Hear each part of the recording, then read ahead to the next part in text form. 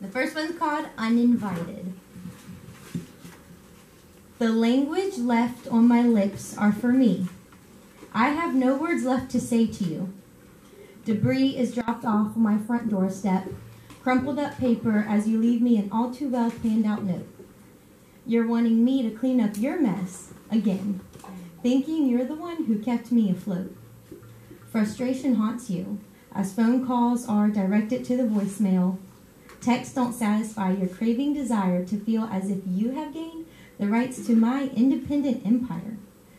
Narcissistic tendencies with your trying poetic lines. I'm the moon, and we get it. You're the whole damn sky.